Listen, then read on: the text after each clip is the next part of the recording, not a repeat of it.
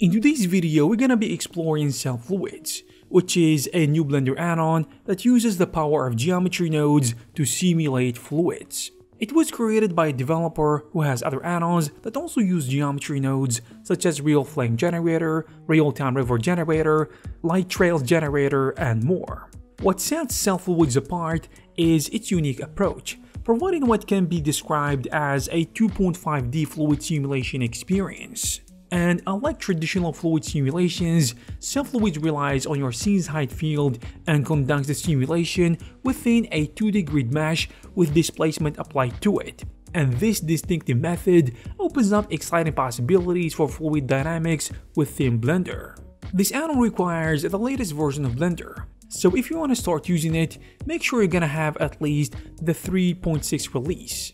To use the add-on, you first need to install it and then go to the M panel on your viewport where you will find the add-on, and then press on the button where it says New Fluid, then all the settings will appear underneath. You can then adjust the values and settings depending on what you need and desire.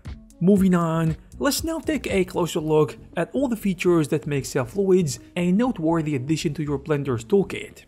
One of its best features is its ability to perform fast interactive, semi-real-time fluid simulations. This means you can make adjustments and see the results almost instantly, enhancing your creative workflow and saving you some headaches. And what you get is realistic fluid effects that add depth and authenticity to your scenes. Also, one of the key advantages of CellFluids is its lightweight and resource-friendly nature, because it won't strain your system, even when dealing with complex scenes. You can enjoy different fluid simulations without worrying about your machine's performance. This is actually an important point because a lot of us don't have such huge machines that are used in VFX productions. So keeping performance in mind is a very good thing.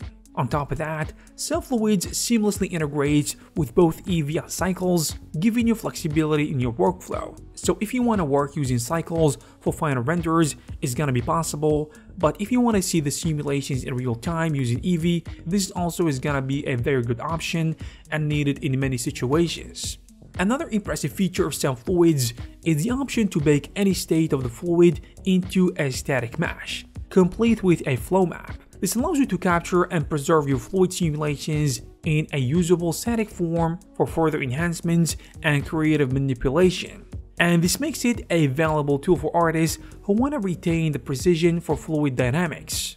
However, it is essential to be aware of some of these add-ons' limitations. So, while it excels at simulating various fluid behaviors, it's not designed for complex and multi-layer fluids or intricate splashes. Essentially, it operates on a plane with displacement, offering impressive results but not aiming for fully physical accurate fluid simulations. Also keep in mind that ground geometry should avoid sharp edges, as they might protrude from the fluid in certain scenarios. Additionally, CellFluids does not animate the ground geometry.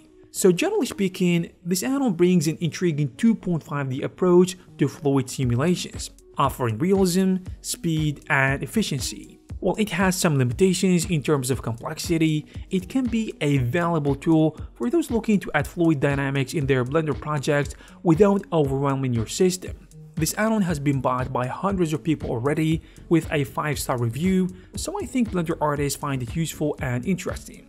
And if you are interested too, you will find all the necessary links in the description.